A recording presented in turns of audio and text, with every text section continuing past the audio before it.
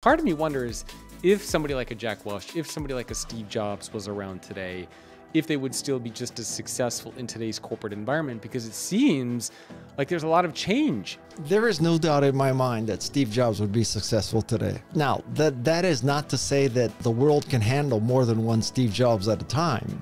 But one of the dangers of the existence of the lore of Steve Jobs is that people have a very hard time separating correlation from causation. If you look at Steve Jobs and you say, all right, so I'm going to wear a black mock turtleneck and I'm going to buy a Porsche, but I'm not going to license it. And then I'm going to drive in the carpool lane and parked in the handicap slot. And I'm going to be a vegetarian.